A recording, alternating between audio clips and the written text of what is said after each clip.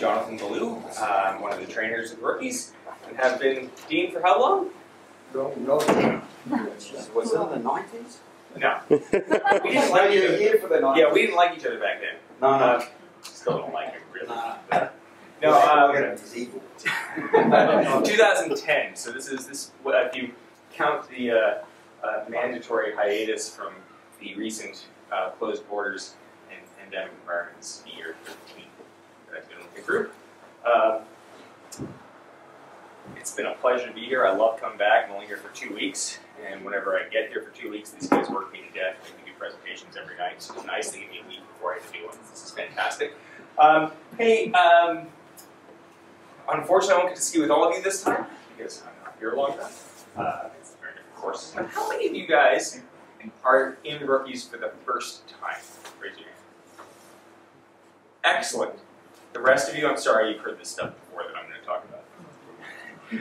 Everyone else will be new for you, so this is great. For those of you who have heard some of this stuff before, you know me, I don't really prepare much. I don't practice and make lots of mistakes, so the information is always different because I generally just make it up. So it'll be slightly different. But we're going to talk a little bit about learning because that's what we're here to do, right? You guys are all here. Who's a snowboarder in this room? Excellent, there are some. Perfect, so I won't just say skiing. Perfect. Okay, you're here, assuming you're here for 6, 3, 8, 10, 12 weeks, whatever it is, to get better at skiing and or riding, right? Okay. You have at your disposal here some of the absolute best trainers in the world and dean. The boss. You have at your disposal here some of the absolute best trainers in the world. I'll tell you, I came down here for 2 weeks this year, and I come down every year for 2 weeks to hang out with not just you guys, obviously, but to hang out with that crew of people. Josh, Harry, the whole house I'm living in, and Dean. Because you don't find this collection of skiing and snowboarding brilliance in one place, really, anywhere else other than here and a place called Interski that happens, a thing in the event called Interski that happens every 4 years. So it's a really awesome place, and you guys are here for the right reasons, obviously, to learn, to get better, right? And you have all the resources at your disposal to get significantly better. The thing that's going to get in your way of getting better, guess what it is? Yeah, sorry, it's going to be your fault, right? And that's what we're going to talk about. We're going to talk about how learning works today from a few different perspectives. We're going to talk about it from a cognitive, psychological perspective, a little bit of an emotional perspective, not much though, that's a different lecture. And we're going to talk about it primarily though from a physical perspective, how we learn and what gets in the way of it. So that when you're done with this, you can go home, sleep on it, think that I've crushed your dreams or whatever, right? But you can think about it and come back tomorrow to get on snow with your trainers with a different perspective, hopefully, on how you can remove some of the barriers to your own learning and maximize your time and financial investment in this place. All right? Let's take a look at this guy. Oh, that's just a quick look at this mainly because I just want to watch really, really good skiing for a second. Sorry, I don't have any snowboarding on this, but this is the only snow sports we're going to watch. There's no technical stuff in this lecture, this presentation. This guy, skiing down the hill, looks totally effortless. It is pretty darn awesome. If you look at the clock, this is the second run. It's a World Cup from 2019. He ends a second, just over a second, 1.04, 1.1 ahead of the pack. This is Marcel Hirscher, 6 or 7 time overall World Cup? 7, right? 7. Seven or no one ever. No one else has ever done that before. Arguably, objectively the best skier of his time, and arguably the best skier ever. Right. This guy looks absolutely effortless on some of the most challenging, hardest, most difficult snow. This is steep, this is icy, this is all fall line. This makes first first tracks on Main Street after a rainstorm seem like a powder day. With perfect grooming, by the way. This is the hardest conditions you can possibly imagine, and it changes from arc to arc. But what he's doing differently than everybody else is you look at him and it just doesn't look like he's working that hard.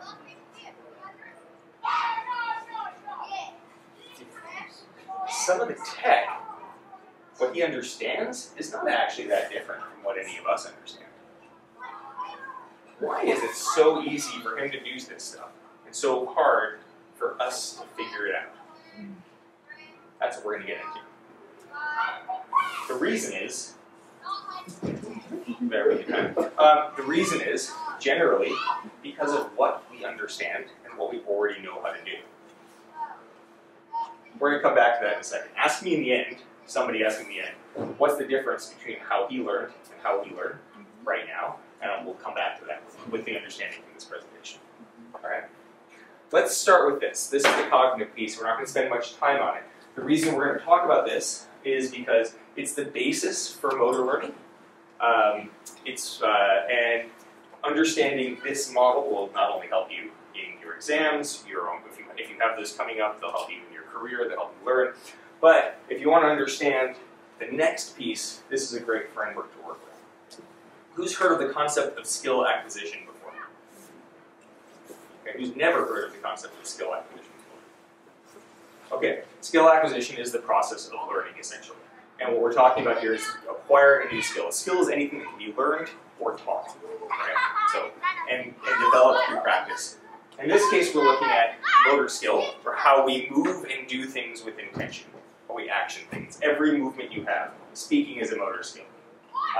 Walking is a motor skill. Balancing is a motor skill. Using chopsticks or a fork is a motor skill. Okay? Reaction to a hot iron that you touch or hot pan that you touch, that's a motor skill. Okay? Fitz and Posner, I have no idea what their first names are, but they wrote this stuff in 1967, first published. I use this model because it hits a lot of the systems that we come from. It's core to the NZ system, both on the SBI-NZ and the NZSI side of things. It's core to the PSI system, and it's core to DAISY, the British system. And it is the model that other systems are built on, such as, I think the Canadian system has what, four stages? Five stages, thank you. 5 stages, another one that's got 4, some other, anyway. They all derive from this, okay? Or another one that came out around the same time. But essentially, you have 3 stages that your brain goes through and your body go through to create the ability to do absolutely anything. You could say absolutely know anything as well, which works too, but we're not talking about understanding, we're talking much more about physically doing. Okay, the cognitive stage. You can memorize it, whatever. What it means is this. You start the cognitive stage not knowing what you don't know, and you end the cognitive stage knowing how to do something that you can't yet do. That's what that works. It's the process of forming a mental image of what success looks like, but not the ability to do it. Okay? Think about, you start off and you're making Z-shaped turns on whatever piece of equipment you're sliding down the hill on, and somebody says make round turns, and you go down the hill, and you keep making Z-turns, say, yeah, those are pretty round. Versus saying make round turns, no, I'm still making round turns. No, you're making Z-shaped turns, right? Z-shaped turns. And the process you're going through at this point, with that trainer and in your mind, is learning what a round turn actually looks like. What it should look like. So that at some point he's like, holy shit, I'm not making round turns. I'm making Z-shaped turns. How the hell do I change this? Once we get to that point, you're no longer in the cognitive phase. The goal of this is to get out of it by saying, I know what success looks like, but I can't yet do it. You could also call that like, I'm incompetent. I know exactly how bad I am. Okay, that's Tuesday, by the way, most weeks with your training. Okay? Tuesday morning, hopefully. If you're really good, it's about 2:30 on Monday afternoon. Okay, the next stage is the associate stage.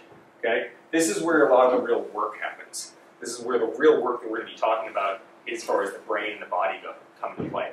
But what this is in the associate stage, you're basically trial and erroring a lot of different things. You're experimenting a whole bunch of inputs, like what do I do with my body to make my equipment do whatever it does, right? And trying to find a path to the right outcome. And you go through and you try it, okay, that's wrong. Try it, that's wrong. Try it, oh, but that's right, I'm going to keep that one.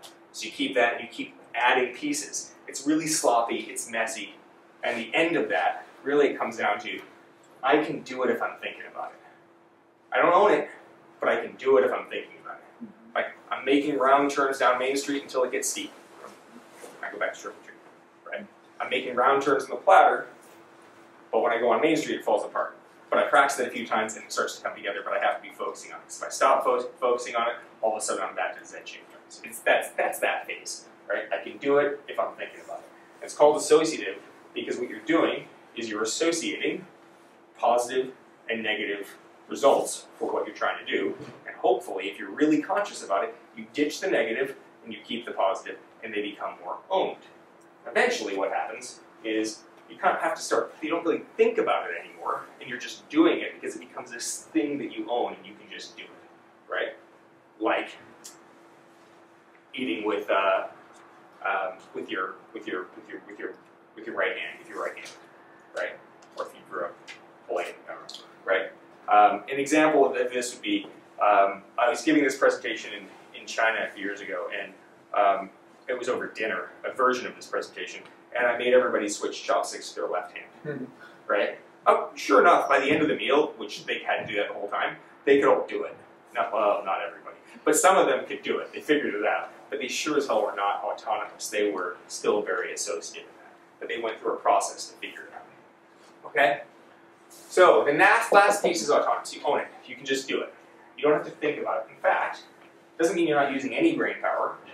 It means you can think about other stuff instead of what you're doing. Like you can think about where to go, how to do it, how fast to do it, how to change it. Think of like the first time, has anybody here never skied moguls or bumps before? Skied or ridden? You're all done for. Great. So first thing you're doing is just trying to figure out how do I get around these things. And eventually you feel like, oh, I got some rhythm and flow, I can kind of get down this stuff. When it becomes autonomous, you can be like, okay, where do I go? Where do I put my board or my skis? Which is going to be the better place? What's going to be more fun? What's going to give me more performance out of that piece of equipment? That's what happens in autonomous. So in the autonomous stage, what you're really talking about, using a Canadian phrase, you're talking about creative variation. That's the goal of the autonomous stage. Goal of the cognitive stage, how do you know you're in it? You know you're in it because either you have no idea what you're doing, or you know what you're trying to do and you can't do it. How do you know if you're in the associative phase? Because you know what to do and you can do it if you can concentrate on it really hard. How do you know if you're in the autonomous phase? Because you can do it all the time while focusing on other things, so you can be creative and varied. So the goal is mental picture, try to own it, try to change it. Those are the things you're trying to do in those phases. Okay? There's a whole, we get way down that rabbit hole, but we're not gonna. That was about 8 minutes, and that's about as much as we need on that. What we're going to talk about now is what actually happens in your body physically when you go through these stages. When you're going through from I don't know what I don't know, or let's even go with I know what to do but I can't do it, to I own it and I want to be creative with it. What is actually happening in the body? Because that's the most important thing. If you understand this piece, you know what you're going to psychologically go through, but you should know what your body's going to go through because it sets expectations appropriately for how long something should actually take. Okay, so these are actual x-rays of 2 rookies from the bus on the way down last Friday. They were depressed. This is one thing, they were comparing notes on their skiing, and it was very depressing. But if you notice what's lit up here, right? It's 2 bodies, right? What's lit up here are really, he's got some joints and stuff, but really what's lit up is in the brain. This is where learning happens. Has anybody ever heard the term muscle memory? Right? Is it a thing? Oh, no, it's not a thing. Please. Your muscles don't have no memory. None. Zero. There's no memory in your muscles whatsoever. That's not how it works. But it means something. It means that your body remembers how to do something. And that is actually what it is. But nerve memory doesn't sound very good. Or short loop brainstem-based signal generation, avoiding the premotor cortex, so the muscle remembers how to do something. It just doesn't sound good. So muscle memory seems to work. Okay, so let's see. What did I skip there? Nothing. Okay. When your brain learns stuff, when your body learns how to do something, the physical process of learning, this is really what we're getting into. This is the crux of this physical process of learning. When your body goes through this process of figuring out how to do something, it takes a long time. It's like lifting weights, right? You lift weights and you don't get out of the gym feeling stronger. You get out of the gym feeling weaker. Then you get some nutrition in you get some sleep in you, and you get sleep in you. You get nutrition in you and you sleep. And you do that for a few days, and your body, having been torn apart, grows back stronger. Your muscles get bigger, right? Just like in the six-pack, right? Just make sure it off looks good, right? So that happens over time. It doesn't happen like right away. The physical part of learning is exactly the same thing. You ever figured out something like for a second, like you had it at the end of one day, it's like, that was the best turns I ever had. You showed up the next day, or 3 days later, and you cannot remember how to do what you did. Like it was gone. It wasn't really gone because it wasn't really ever there. It was there for a second, but it hadn't become part of you yet. Once it's there, though, it's not very easily undone. In fact, it's actually permanent. Once you learn something, this is really important. Once you learn something, you have it forever. Okay? Have you watched your various trainers ski or snowboard and noticed that they have different styles? No matter how good they get, they'll probably look about like that. Some version of that. Because it's really hard to change your personal style. I look a lot like me. I was skiing with Harry on the first day, and I hadn't skied in 3 months. And I was like, geez, I got to ski with people. I'm tired, slightly hungover, super jet lagged. I was like, Harry, what does it look like? He's like, well, it looks like you skiing down the hill, just maybe a little slower. I'm like, okay, cool. Because it's me. It's part of me. It's who I am. It's how it's. I don't just do that out of choice. I do that because my body has grown to ski that way. Josh does weird crap with his left arm on every left-footed turn. As long as I've known him, he's one of the best skiers I've ever met. He still does this weird thing. It doesn't go anywhere. Right? He keeps doing that. Just keeps inching me around, rotating me a bit more. It actually doesn't do that. You got rid of, if you don't mind me sharing, you got rid of the negative attributes of that, but the thing is still there because it's you. Your body does that movement, right? Garrett has his own things. Dean has his own things. MC has her things. JF has his things. Takao has his things. No matter how good they get, they still keep some of those things because your body has grown that ability as opposed to just chosen to do that. So, again, this is called skill permanence. Once you have it, once you hit that autonomous phase, you're stuck with it. You have that for the rest of your life. Sorry. So all the crap you guys do right now that isn't good, that you don't like, learn to love it because you own it forever. That's really depressing. I'm so sorry. But here's why. Here's what happens. When you the way you learn a skill is your body receives an input from something. Then your brain interprets that input and tells you to do something to respond to that. And by responding to it over and over again, you become accustomed to that. Okay, think about it like this.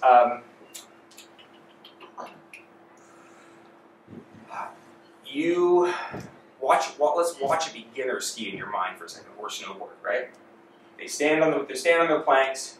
I'm going to be a skier for a second, just because, right? I'm standing on my planks. I click in. Even if I push the skis, push myself, or somebody else pushes me, what happens is the skis slide, and the beginner flops around and falls over, right? They do that a few times. What happened is the skis slid.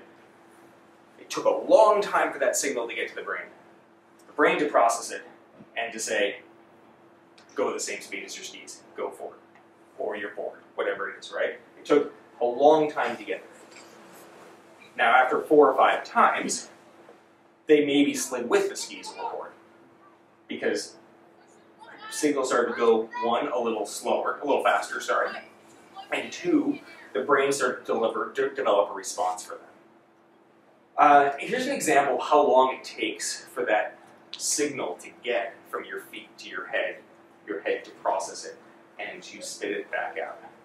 You ever walked into something like in the couch in the middle of the night, smacked your toe against it, and said, oh shit, that's gonna hurt. And then you're standing there for a second, that's totally gonna hurt. That's totally gonna hurt. That's, oh wow, that really hurts. That's how long that actually takes. Okay? Another example would be, you ever watch somebody put their, have you ever seen a child touch a hot pan? Who's never touched a hot pan before? And they don't immediately remove it?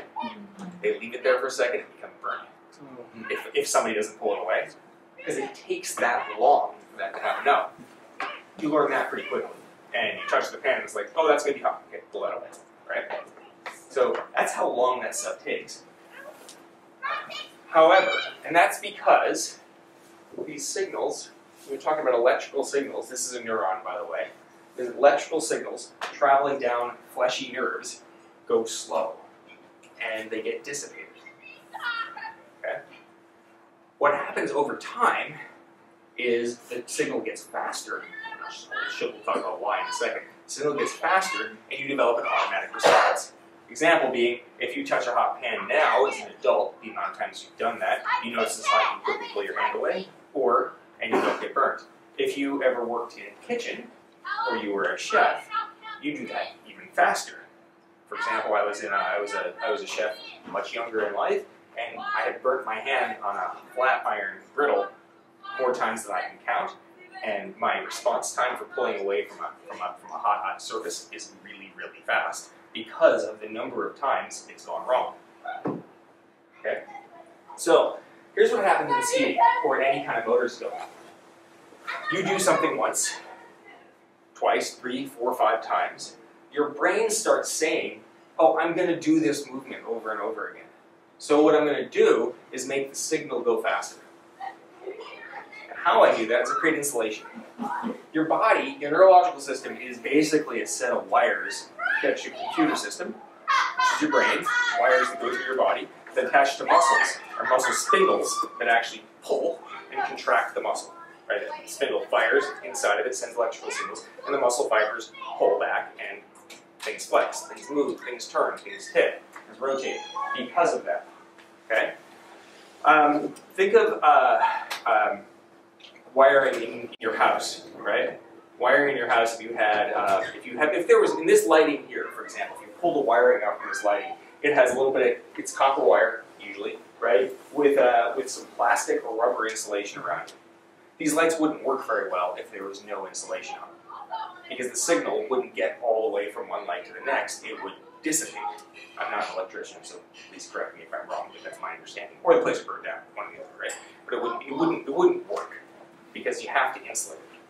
Now think about the cables, that's only a little bit of electricity coming through, right? Now think of the cables that are coming into this building from the power grid. They're bigger, they send more power to them, and what's the insulation look like on those cables? It's a lot thicker, right?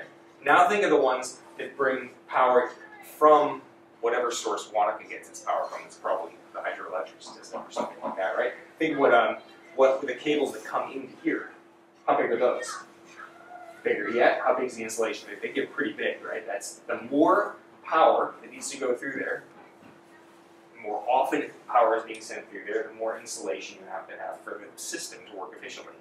It's not a perfect simile, but it's pretty close. Your brain, your body works the same way. When you start doing something over and over again, your brain says, I need to do that faster, I don't want to work as hard. By the way, this is the associative process right here. We're in the associative process, we're talking about this. Your brain says, I don't want to work as hard to do this, I don't want to think this hard to do this, because thinking takes up a lot of energy and I want to do something else in my time. So what I'm going to do is I'm going to coat the nerve with this kind of pellets of white fatty material, which is called myelin. That stuff wraps, basically, around the nerve, and it gets this thick, fatty coating on it. Myelin is essentially fat, right? And it makes it so the cable is insulated, the nerve is insulated, the signal doesn't dissipate, and then more of the signal gets there faster. That's how that works. When it's all coated and thick and firm on there, basically that skill is somewhere in the autonomous phase because it's moving quickly. There's something else that happens there too, but The associative process is wrapping the cable, wrapping the nerve with myelin so that it can happen quickly and you can focus on other stuff. Make sense? All right. The thing about myelin, which is both awesome and terrible, is it only wraps one way. It doesn't unwrap. Barring neurological diseases or injury or new pathways need to be formed, it doesn't go anywhere. Like when you get older, it doesn't go away. It just is there, right? It's you ever heard the phrase "just like riding a bike" for something that you haven't done in a long time and are about to do? It turns out that's true, right? If you learned to ride a bike when you were a kid, maybe not know how to ride a bike. Okay, if you learned to ride a bike when you were a kid and you haven't done it for 20 years, you're not going to be as good at it as you were when you were a kid for a whole lot of psychological reasons. But you're not going to have to relearn how to do that. You just have to practice a little bit and it comes back. It goes back quickly. If you hadn't skied since March and you showed up here, you'd have to relearn how to ski. You just had to ski for a bit, and within a few days, you're skiing like you again, because all of that stuff is myelinated. It's there. Okay? Now, here's another thing that happens. We talked about, let's talk about a loop here. This is an input-output loop. Just made that up. Make up something next time. Next year when you all hear me do this again. Okay? So, basically, ski field, you feel something. In this case, his ski isn't on the ground, maybe. You notice the ski isn't on the ground. This long loop goes back. Brain says ski isn't on the ground. What do I got to do? I got to get the ski on the ground. Maybe I should tilt the body that way a little more, and the ski will go onto the ground. Okay? And this long loop happens today. It's a really long process. That's foot to head, all in the head, back to the foot, make the body do something. Well, this guy's the same guy we saw winning a race. His loop doesn't go like that. His loop is really short. Probably goes to the spinal cord or somewhere below the brain. The conscious brain doesn't get involved in this. There's no real problem solving. He's felt the movement a million times and immediately adjusts, which is why he wins by just over a second. So not only do we have this thick myelin that is coating the nerves and never goes away, but the process is no longer really happening in the conscious part of the brain. It's happening somewhere else. So the stuff you truly own, you don't even know you're doing. You're just doing it. Okay? So, this requires an absolute shitload of time to do. It can't be undone. So if you want to learn something, you're not going to own it in a week. You're not going to own it in an hour. You can get cognitive and very, very quickly. The associative processes, which we just talked about, will take a very, very long time. And then once it's there and autonomous, it's just there. Right. I'm sorry. We do have some hope for it. Let's try something real quick. Or we go like this. Okay? Look down and tell me which thumb is on top. Okay. Doesn't matter. Memory's going to be different. Do it again. Same thumb on top? Yes. Yeah, if you do this 100 times, the same thumb will be on top every time. Put the other one on top. Flip it around. How weird does that feel? Yeah. Right? And flip all the fingers, not just one. Like, if you went, see you're flipping, I don't know your name, sorry. When you flip one, go this and do, clasp your hands entirely the other way. Yeah.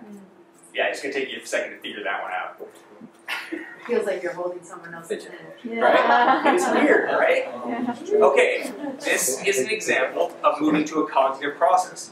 We had to actually figure out how to put the hands together that way because the amount of times we went that way. It's a cognitive process. You do it long enough, you do it enough times, it will become associative, and then it will become autonomous. Here's the cool thing. Then you'll have two autonomous ways. This will feel the same as that will. I've done this presentation enough times that it actually doesn't feel that abnormal now. But then you have two things to do, and two things to do is a hell of a lot better than one thing to do. Keep that in mind. Let's go to learning now. So we can define learning as something. Is this. Let's do this. A permanent or near permanent change in understanding behavior. That's what learning is. And that's why learning is that. It's a near permanent change in behavior. not because of a choice, but because your body grows the skill, and once it's grown, it's there. It's like you grew out your head, just have that there, right? It's there. For any other Star Wars aficionados like myself, we have to apologize to Yoda. He's wrong. You cannot unlearn what you have learned, which is what he says you must do. You can't do that. So here's the problem, or the positive side. Change. You can't change something you're doing. You can't unlearn it. You can't say, I don't want to do that thing with my right hand, Josh, my right elbow, Josh. I don't want to do that anymore. You're going to be able to do that. I can't unlearn how to do that. I can't unlearn how to be too far forward on my left foot on every damn turn. I can't unlearn that one. I always have been. I will always be able to do that. But what I can do, and you can do, is choose to learn a new thing. So then you have two, right? If you do this enough times, you'll have two ways of doing that, and neither one will feel weird. They'll both feel just fine. Okay? So we can choose to do something different and go through the childlike process, remember that as well, the childlike process of learning something from scratch, becoming cognitive in it, so we understand what the output is, and we don't know how to do it, becoming associated with it, where we experiment with inputs and outputs, and get to a place where it's like, okay, I can kind of do this, so I'm thinking about it, and then have it be fully myelinated through that process to be that other thing that we own, and now I can do this, and I can do that. Right? Some of the absolute favorite skiers, Michael Rogan is one, he's on the demo team. You know, there are better skiers, he can't publish this, by the way. There are better high-performance skiers, there are better low-performance skiers. There are people who faster in a racehorse. He's a very, very good skier. But one thing he can do better than almost anybody I've ever met is he can imitate everybody else's speed. Because he has hardwired so many darn movement patterns into him that he can just turn them on over and over again. He's like the best weird body part demonstrator I have ever seen, because he has tried everything and learned everything and experimented with everything. And I encourage you guys to do that too. There's no one way to do anything, by the way. There's a lot of ways to do stuff. And the more ways you can do it, the better you get. That's a different lecture. We'll talk about that later. Okay, so as you're here, this is a mindset that's pretty important. You are not here to change your skiing or riding. If you thought that's what you were here for, please abandon that right now, because you can't. What you are here to do is learn new things that will enhance your skiing and riding, so you will have more skills. Everything you do is already, you're really good at it.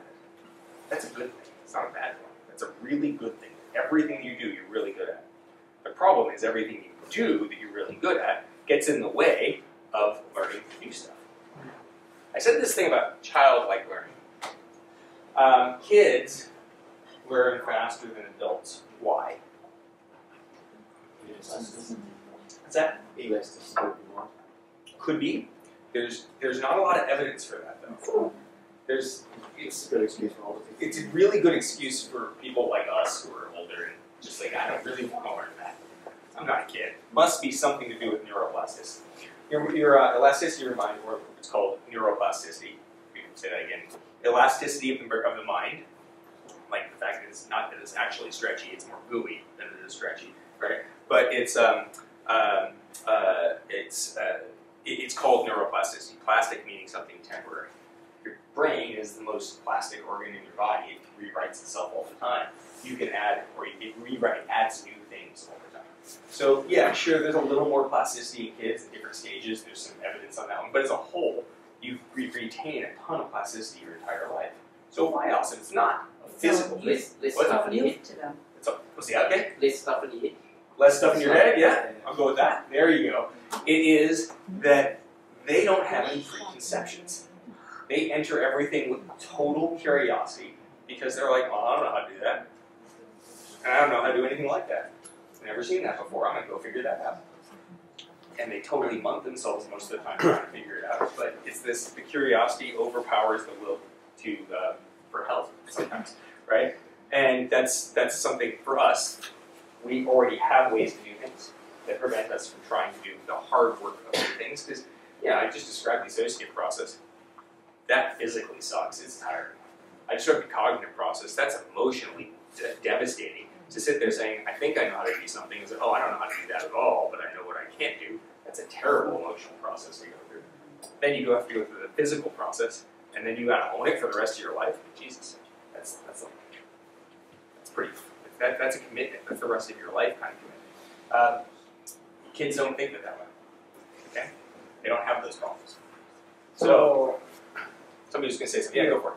So kids have done they skip the associative stage, from cognitive to just nothing to associate with. So just jump into the autonomous. No, absolutely not. No? No. What I'm saying is kids don't have blocks typically from the perspective of the. Okay, Eugene. Let's look at it this way. Somebody who has never skied before has nothing in their way of learning to ski differently. Mm-hmm.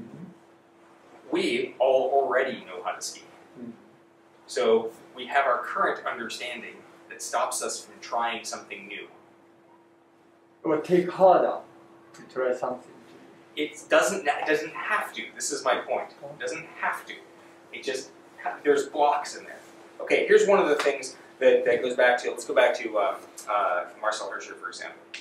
That guy skis incredibly well because he didn't really ever learn any bad habits. Not that I've ever seen in his skiing. Everything he did was very deliberate and very, Michaela Schiffer's the same way. Everything she's learned has really great habits to it. Shaun White on snowboarding is the same way. Everything he learned was deliberate. It was purposeful. There was a reason for it. These are complete freaks of nature who did everything by very focused. Most of us went out and played around and figured out how to do something and say, hey, I can do that now, right? Now we own that. Problem is we can do that and it stops us from doing something else. Okay, here's an example. Everyone in this room already skis and rides or rides really, really well. Can everybody get down Main Street comfortably? Then you're already advanced in your sport. Really advanced in your sport. There's no reason, like from a physical perspective, a mental perspective, an emotional perspective, there's no reason to actually get any better. Because you can do that.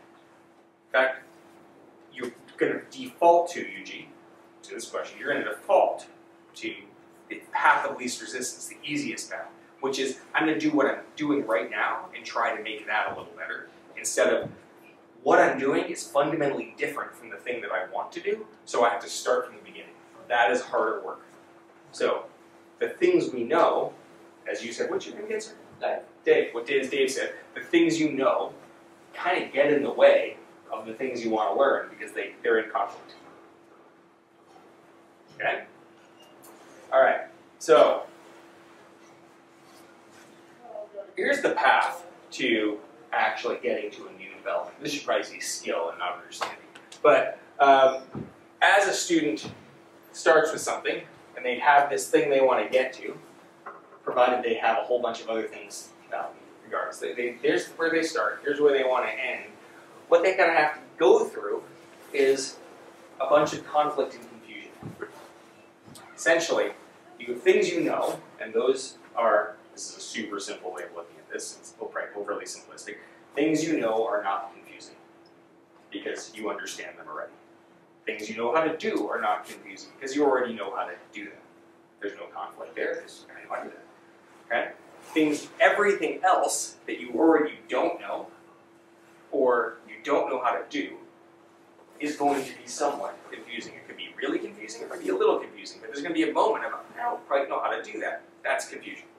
It doesn't have to be frustration, but it has to be some, I don't quite know how to do that.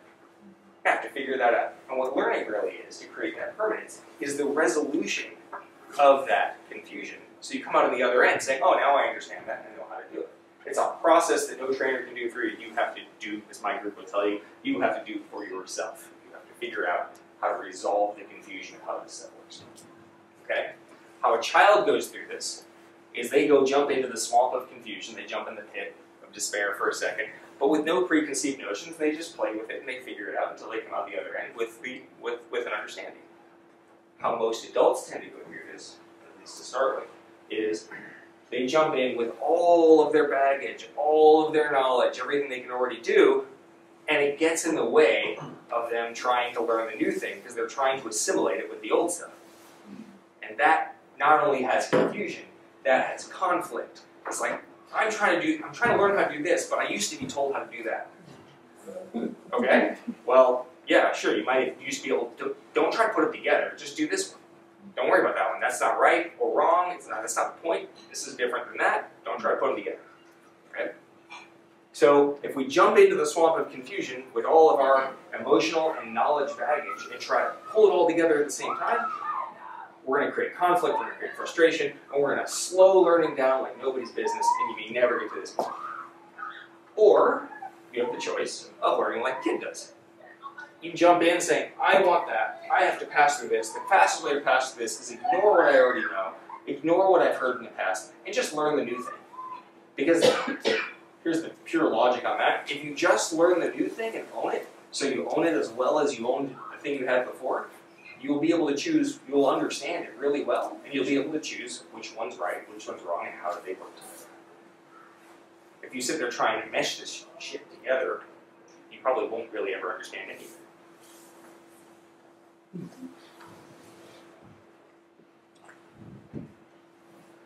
Does that make sense? Questions? Skier learning to snowboard. Yes, or snowboard learning to ski, or anybody learning to ski or snowboard. What are some of the techniques you use to actually just throw that stuff out? Or As see before? Now, Dave, that is a great question. The question is, what are some of the techniques I use to throw that stuff out? well, not, you just put it aside. Put it aside, yeah. As a coach or as a student, as a learner? Well, as a coach, you're going to help your students with techniques. Physical violence works well as a coach. Yeah. So I mean, you to get your message across, you'll have techniques. Yeah. Let's go with as a learner. That's probably a better one to do. Yeah. It's a ton of mental discipline, right? The key that kids have, you got to look at. Let's look at the example, right, of where this happens really well. It happens really well with children. Not all children, but provided no learning disabilities or other stuff, right? And it can happen well with all children. This is what happens when we get kids who are challenged to learn. The desire to learn stems from genuine confusion. Not sorry, genuine curiosity. Sorry, that's what I was looking at. That was the word. I'm sorry, it's awesome. Genuine curiosity. And that's got to be curious not about how does this relate to the thing I already know, but what is the new thing? It's discipline to just jump in and be like, hey, I got 3 hours with this dude in front of me or this lady in front of me, and I'm gonna, if he or she is trying to get me to do something that's totally new to me, I'm not going to judge it. Judgment is the enemy of this. I'm not going to judge it. I'm just going to try it. I'm going to ask questions. I'm going to be reflective. I'm going to go through the process until I get it, and I can judge it later. Yeah, it's about being present. Totally, 100%. That's a great word. 100% present in this new thing, and not whether you like it or don't like it. Because if you don't know how to do it, I'm sorry, you're not qualified to judge whether you like it or whether you don't like it. You got to get good at it first, and then you can decide whether you like it or whether you don't like it. But if you get good at everything you learn here, you're going to have a huge knowledge base, huge skill set base, and you'll be able to pick and choose all kinds of stuff and develop your own thing, which is really the goal. It's not to be able to ski or ride like any other person. It's to be able to ski or ride like you. Skiing and riding is an art as much as it's a technique. It's about expression. But like anybody who went there, you went through art school here. I went to music school, crappy painter and drawer, but we had to learn every style of music. There's some I like more than others, but we had to learn everything you could so that you could become your own. You could pick and choose from something.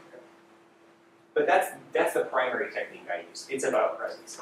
And I mean, people who ski with me regularly will tell you how many times am I saying, don't worry about that thing you heard in the fence. It doesn't matter. Leave it alone. This is what you're doing now. Right? It doesn't have to mesh. I often hear people saying, but this conflicts with this thing I've been told before in my mind. I'm like, no, it's the same thing. It's just a different angle to get there. It doesn't conflict at all. But I can't explain that to them. Like, yeah, you have to learn that, or that person has to learn that. And the way they learn it is by ditching the old thing, learn the new thing, then they can put it together on their own afterwards. That's how I do as a coach. coach. That and physical violence. Yeah.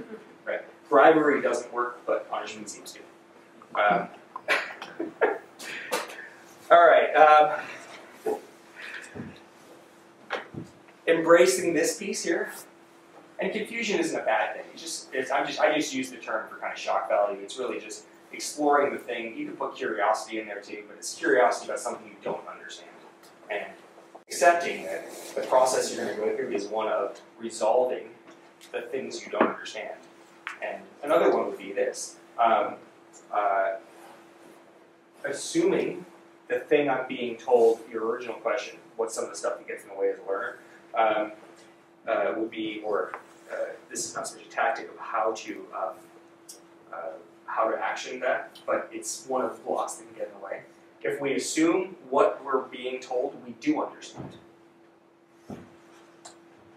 which is pretty often. Right? Communication is that effective communication. I said something or showed you something, and you received and understood what I said and showed you, the way I meant it, and then it's verified by you bringing it back to me in some manner. It's quite often that I put something out there as a coach. The person comes back, oh yeah, I understand that. See, look, it's like, oh, that's not what I was talking about at all, right? That's either on me or it's on the other person, but really communication with both people. So my job as a coach at that point is to find a different way to communicate it.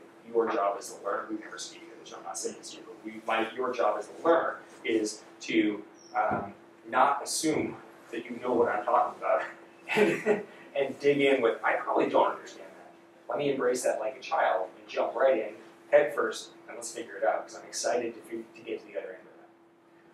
It's another question then.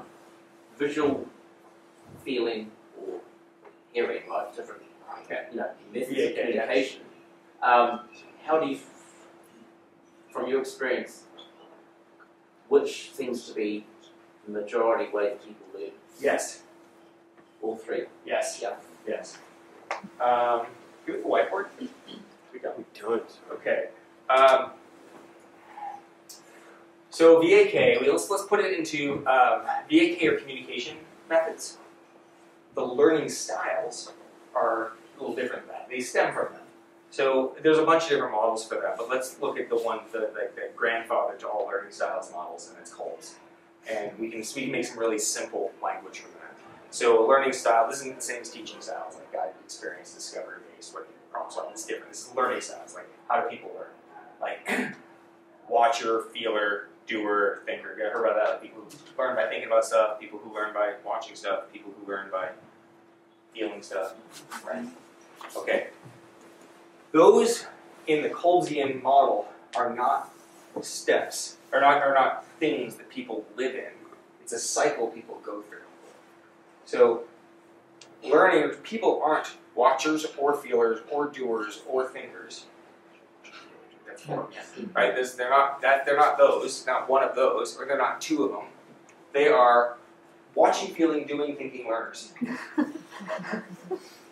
That's how people learn. And in the way that model was actually designed, yet a different version, we'll get into it. The way that model was designed is designed to pick the starting point that you and I are going to have the best place for. Like if you're watching me ski all the time and like picking stuff up, I'm going to show you something, and I'm going to use that to get you to think about it, and then I'm going to use that to talk to you about it, right? And have a more auditory, right? And then I'm going to get you to feel something, right? You see what I'm saying? But it's about moving between different modalities, and that's how we anchor learning. And that really gets us deep into the associative process where the myelation happens. So, which one is it? Yes, it's all. All those communication styles are required, provided it's not everybody has these. You should provide your audience has those senses. And all of those learning styles are required regardless of senses, because watchers really can be internal visualization as well. Okay. The key is changing between them.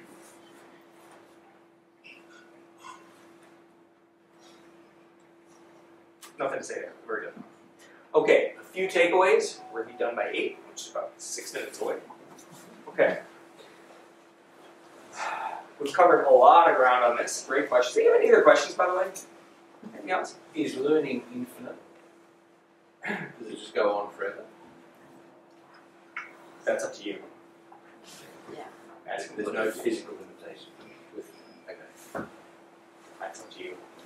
Yeah. I think limitations are what we put on ourselves. We know so little about the brain and what the capacities are. It's more powerful than any computer we've created so far. So I would say that it's unlimited, and it doesn't slow down a page necessarily. There's different studies that say it does and say it doesn't, but I think from a physical perspective, what we're finding is it doesn't slow down nearly as much as we think it does. It's more fatigue, emotional distress, the desire for learning. That's the stuff that slows down. I mean, look at somebody like Bill Gates, who every year for a week, that guy has something to do every 2 years of his life that's world changing. I mean, he's late 60s now, and he's showing no sign of slowing down because he is hardwired to be curious about everything on the planet. And he learns everything like a kid. He goes with no preconception, he just studies. That's You're still hoping. So I think the infinite idea of learning is absolutely a personal choice. I think what stops people is the discomfort which you get in learning, because there is that discomfort. So most times your ego just says, you know, I'm at this level, and why go any further? And if you can get past your ego to say, okay, it's try something different. This is another piece And from the kids emotional don't have perspective. that. Yeah. For kids, they don't develop strong egos till later in life. That's developed through peers. Okay. It's true. Okay. So learning process is both mental and physical. We talked about the mental part of the stages, how that works. We talked about how the body is physically going through stuff in those stages. The key stages are, for the physical part, is the associative phase where you're myelinating things, you're actually growing the skill, and then the autonomous phase is where you're in there. It's basically becoming from a different part of you. Right? It's not coming from here. Right up in here. Okay. Working to discover solutions to problems in front of you with true curiosity, not trying to over-understand it or judge it too quickly, but just trying to own it so that you can decide later if you like it, if it works, and how it affects your overall understanding is key. Giving yourself the time to do that. Okay. Recognizing the stage of learning that you're in, because these processes take a while. The cognitive process doesn't take that long. It really doesn't. You're just trying to figure out, what am I currently doing, and how is it different from the thing that I want to do? So what you're trying to do, that does not take long. You can do that tomorrow morning by 11 o'clock for the whole week. Then you can take the week to go to the hard parts. Because that associative process is going to take a long time. Giving yourself the time to grow the skills. Yeah. Giving yourself the nourishment, the sleep, right? The right food, the right supplements, the right mental state of mind, the peace to go through that, and actually let your body go through the recovery from the training that you're going through. This is why we train 2 days, a day off, and then 2 days on, typically, weather provided, right? It's so that you can train hard for 2 days, not get overloaded, but get actionable stuff. You have a day to find your own sense of peace, whether that's get up on the hill and ride, or whether that's do something else, go out and get blasted in a bar, whatever it is that gives you your mental peace and a day off, and then you go for 2 more days, and then you have 2 days off. Because you don't need to train more than that. You need that much time. You don't go to the gym 7 days a week, 6 hours a day. You go a few days, a day off, a few days, a day off. Okay? I just love this quote from Dr. Seuss. It's better to know how to learn than to know. Because that's what we're here for. You know what you know, and it's good. You worked hard for it, and you're good at it. Now, we're here to learn new stuff. So the best thing you can do is know how to learn and encourage ignorance. Any other questions in the last 45 seconds? Thank you, guys. Yeah, thank you.